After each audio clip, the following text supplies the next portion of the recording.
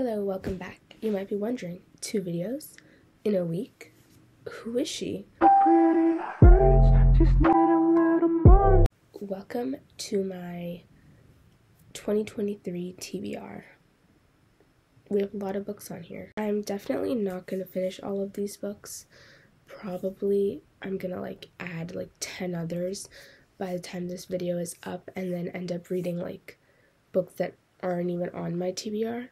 But I'm going to read them to you anyway, just for fun. These aren't in any kind of order, so let's just get into it. This video is going to be my physical TBR and books that I don't own with me. So I'm going to do my physical ones first and then the books that I don't own second. The first one I have on here is Pride and Prejudice by Jane Austen. This has been on my TBR for so long. I've been putting off reading it for years. Trust me, I think I got this in 6th grade. 5 years ago, I got this book. And I still haven't finished it. I finished not even half. Barely anything. It's just such a tiring book. It's so long. And the words are so small. So, hopefully I'll finish it this year. Because everyone's like, oh, it's such a good book. It's one of my favorite classics. But it's just so tedious. They don't do anything. They just, wait around and go to, balls. That's it.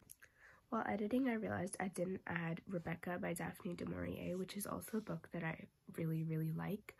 And I really want to read it. So, it's about this girl who... I think the thing about the book is that, she's never named throughout the book.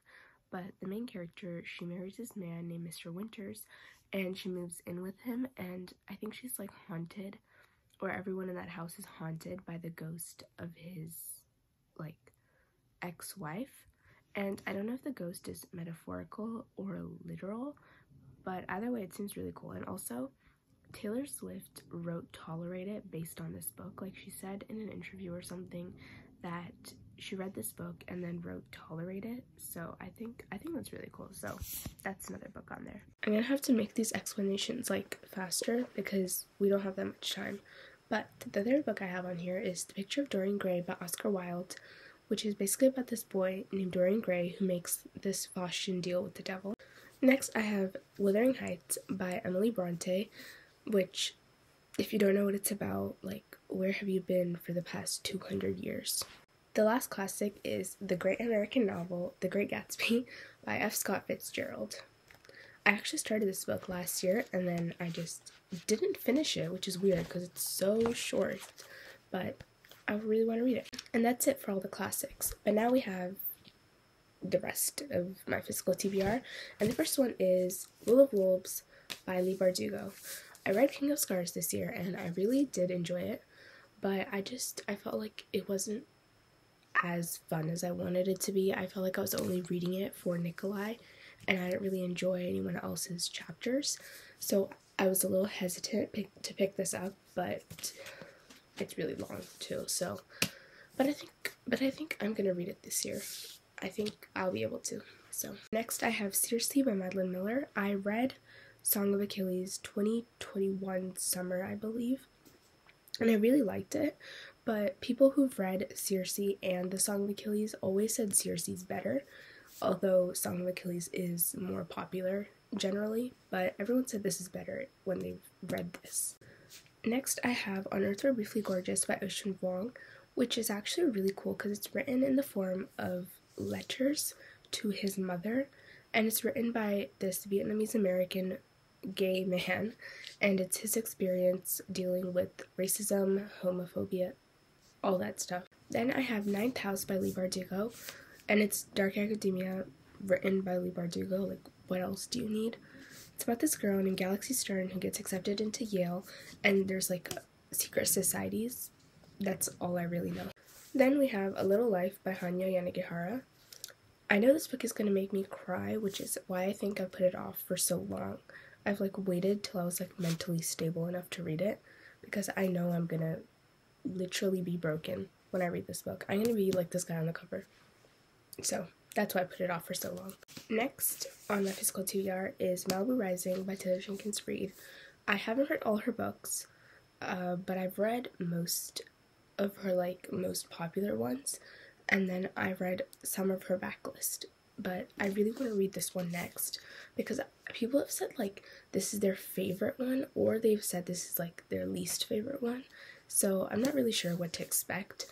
So far, Daisy Jones and the Six is my favorite, so we'll see how this one goes. Next, I have The Atlas Paradox by Olivia Blake. I finished The Atlas 6 pretty recently, like at the beginning of this month, and I really liked it. I liked it more than the first time I started it, which was, I think, last year. So I got this for this Christmas. It's so pretty, and it has like these really pretty illustrations inside of the characters and stuff. Like, let me find one. Like, look at this. It's so pretty. Then I have The Silent Patient. This is actually a really ugly cover. I like the other cover better, but this is the one that I bought, by Alex Michaelides. I hope that's how you say it. But it's about this girl who kills her husband, shoots him 17 times or 7 times, one of those numbers, and then just never speaks again for the next 2 years. And then it's about this guy who is a psychologist. I don't know anything about this book. I'm really bad at this, but he's sent to try to get her to talk. Then I have the 4th book in the Last Magician series, and that is The Shattered City by Lisa Maxwell. This series is so underrated, like so underrated. I don't understand why nobody knows about it. It deserves so much hype, like so much hype. I don't even know how to explain it. It's so underrated, and this is the last book in the series, and it came out this month on the 6th, I think. But it's about this girl named Esta Falosk who can time travel, and she works for this man who sends her back in time to collect these artifacts. And the book starts when she's sent back in time to collect this book, I think called, the Ars Arcana or something. So she's sent back in time to collect that book from 1902 and stop the thievery of that book, because there was this group of people who stole the book in 1902 and then it was lost forever. So she's sent to stop this guy named the Magician who steals the book. And so good, literally perfection. It's so underrated. I feel like nobody talks about it enough. There's like this very small niche of people on like BookTube and BookTok who talk about it, and it's not enough. Like, everyone needs to know about this. Then I have Turtles All the Way Down by John Green. This was again popular a long time ago. I wasn't there then, but now I'm here and I really want to read it. Next we have Babel by R. Kwong, and I got it from Book of the Month for $5 because there was a sale during Thanksgiving, and everywhere else it's like $19 to $20, which is crazy for a book. So I'm so glad I got it for $5. I started it and then I went into like kind of a slump, so I didn't finish it, but I really want to finish it next year, hopefully. And also the cover is beautiful. It's so pretty.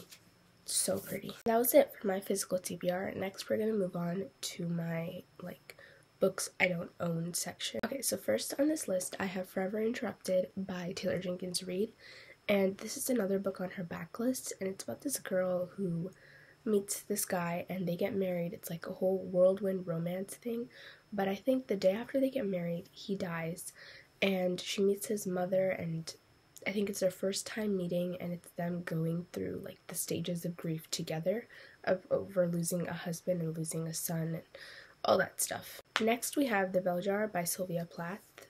Again, a classic. The next few were actually on my video on my most anticipated releases for next year, and the first one is Chain of Thorns by Cassandra Clare. And I'm so excited for this. Like, I am so excited for this. I will give anything to read it. Like, I cannot wait for this book.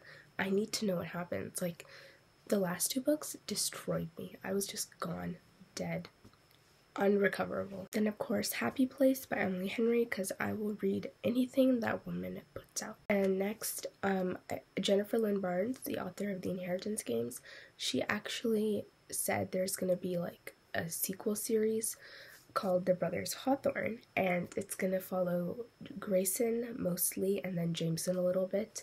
I am so excited for that. Like, you should have seen me scream when I found out. Like, I saw the cover of the book on Pinterest and I thought it was just like a fan edit or something, and then I searched it up just to be sure, and I was like, that's it. I'm never gonna be the same. And even though I haven't read the first book, Ninth House, I can't wait for Hellbent either, because I know I'm gonna like the series when I start reading it. Then we have Immortal Longings by Chloe Gong, which is her first adult fantasy, I believe, and I'm so excited for that one too, because I've loved everything she's put out so far. Then we have Witherward by, I think, Hannah Mathewson. Yeah, Hannah Mathewson. And this has been on my TBR for a while. I don't really know much about it. I just saw an edit of like the aesthetic of this book and I was like, sold. Next I have The Last Letter by Rebecca Yarros. Just keep in mind I don't know much about any of these books, so I'm just gonna list them. There's not gonna be much of a summary. And I have The Things We Leave Unfinished, also by Rebecca Yarros. I have Somewhere in Between by Kelly Peacock and The Foxhole Court by Nora Sakovic. I hope I said it right. Final Empire by Brandon Sanderson, and I'm Glad My Mom Died by Janet McCurdy, which is really, really popular right now. Then we have Pack Up the Moon by Kristen Higgins, which is about a man whose wife dies, but before she dies, she leaves him like a bunch of tasks to do, I believe. And then I have If You Could See the Sun by Anne Liang, which is about a girl who's like slowly turning invisible, I think, and she uses that to her advantage. And what prompted me to like get this or like add this to my TBR was that it's academic rivals to lovers, which is like the best trope. Like, you cannot convince me otherwise. It is so underrated and we need more books like this. Then we have The Kiss of Deception by Mary E. Pearson. Yeah, The Kiss of Deception by, sorry, I'm reading off of this, so I keep looking down. This is like my TBR. But The Kiss of Deception by Mary E. Pearson. And again, I think this is about a girl who's a princess and she's destined to marry this guy, but she doesn't want to, so she runs away, and on her way she meets these two other guys, and one of them is a prince and one of them is an assassin, except she doesn't know which is which.